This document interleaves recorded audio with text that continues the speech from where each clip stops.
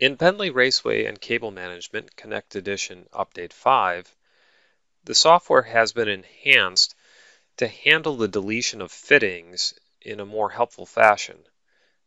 Now, when we have a fitting such as a T, like this one here, which you can also see in the isometric view, or a crossover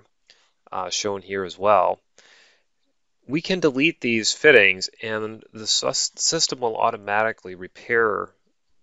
the connection of the trays in certain places. So for instance, if we select the delete function and remove this T, you'll see that the system has extended the Raceway tray, and now you have a continuous tray, in which you can see easily here in the isometric view.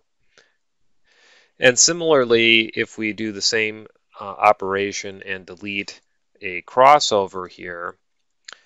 we do actually repair these connections across like this to make it more convenient for you. So if, for example, you now wanted to do an elevation change of one of these systems to go rise above the other one so that they're not intersecting, that's now more convenient to be able to do that. So I hope you find this enhancement to be useful in your design work, and I thank you for taking the time to watch this video.